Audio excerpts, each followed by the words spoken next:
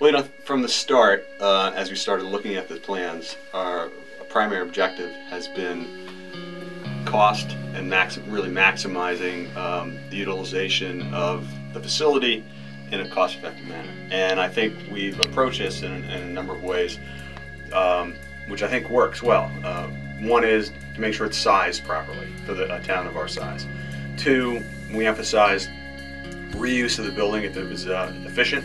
And so we're renovating the Pond Cove Annex, which is both efficient and harkens back to sort of the character of the town and history of the town.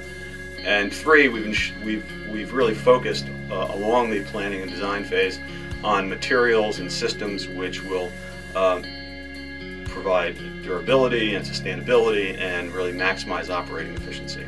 So I really feel like the plan that we have now is one which is both really effective as a library, but also very cost effective for residents and users. That you see right there is the oldest Pond Cove School building. See the bricks change, the foundation where the old Pond Cove School was separated and moved back here when they built the new Pond Cove School building, which was built in 1912. And that's what we call the Annex, or Thomas Memorial Library. Well, when I went to school here, this was the girls' entrance to the school. And on the other side of the building was the boys. There was always a separate entrance in all schools. All one-room schoolhouses had two doors, one for boys, one for girls. We never used this entrance, except for the fire alarm would go off and some of the kids would come out these doors. That's the only time we ever used it. I've got a picture of a class graduation picture. I know. Here, right in these pillars. Between the old This was the original one-room schoolhouse, right there. And Mr. Thomas taught there in something like 1880, some such time. He came from a reasonably wealthy Portland family, and he was going to Bowdoin College. Took a year off and taught school. He made a library out of it, using his own private library, and donated to the town's Cape was it. My grandfather donated the acre of land that we put on.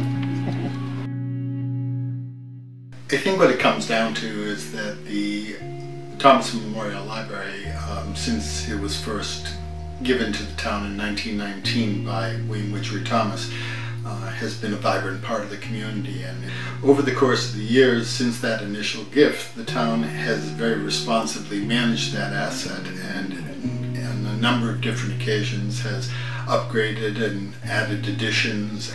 And the time has simply come, after our last renovation over 30 years ago, to do that again and to simply, renovate the facility and help it to provide the services that it needs to provide to the new century. What we've ended up with is a complex of buildings that are just kind of hung together, strung together, if you will, and it's something of a rabbit warren. There are, I think, over 30 separate rooms in this complex, and they are located on 5 separate levels. So it's a difficult building to get around in. And it's the same on the other side. I understand it's, I've never seen one work.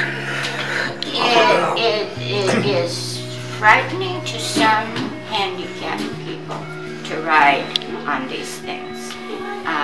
There was a while when we were forbidden to have 2 people on at a time, so you put someone in a wheelchair and the thing would shudder and they were alone in that strange little cubicle. It isn't a comforting ride. There's an awful lot about the building that simply needs to be updated.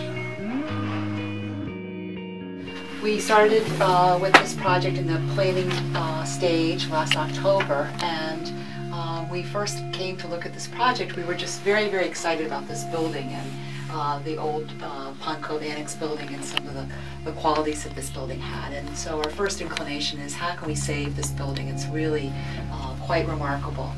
And still, you know, keep the feeling of the old but incorporate the new and incorporate a new building. And one of the other things we noticed when we were on site was that there was quite a bit of grade drop off on the back south side of the site towards the school. We thought, wow, what a wonderful opportunity here to make a connection. This corner is a very active corner, and the front entrance of the library and down to the school. So we wanted to create a walking path that had perhaps a reading garden, some nice landscaping, and an opportunity for people to walk down and see this connection between the library and the schools. We also saw this as an opportunity for a lower level entrance to the children's library. And so we've created an entrance at the lower level here, and for young families to come in and use the lower level library, and also a place for the Family Place Library, which was a very important part of this project. Well, we're using a lot of durable materials on the inside. The feeling is going to be light and airy, creating lots of flexibility in the space, but we're also going to be accommodating the acoustics, which is a very important part of a library.